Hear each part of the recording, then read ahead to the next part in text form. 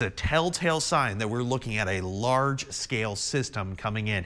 Andy, isn't that right? That's exactly what we're looking at. Strong winds typically always correlate with a large-scale system coming through like this next one.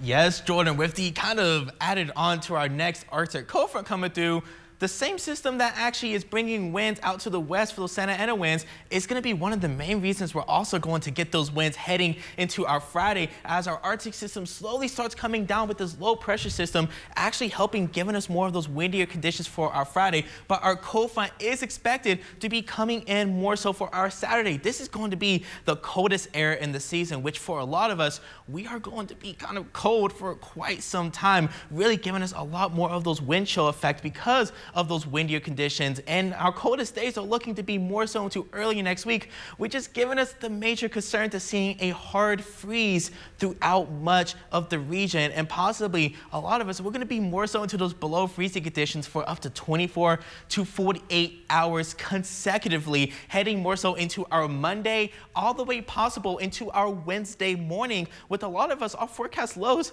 they're going to be flirting more so into those teens and 20s with those wind chills possible into those single digits. So definitely with those winds coming in on Friday, windy conditions throughout much of the parts of the weekend heading into early next week, it is going to be chilly for a lot of us. But with the main concern really being, well, a lot of us are going to be into that hard freeze categories. This is our forecast lows heading into tomorrow. Listen, our forecast low, we're going to be into those upper low to mid 40s, but heading into throughout much of the week, look at that.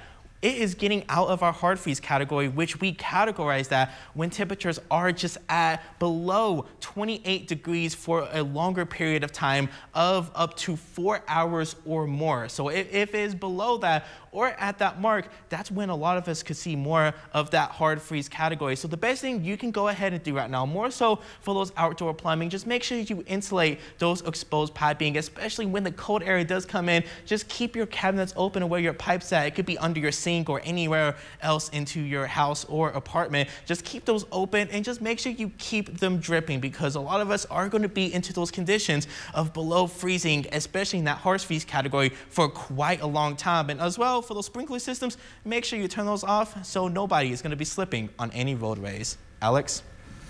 Andy.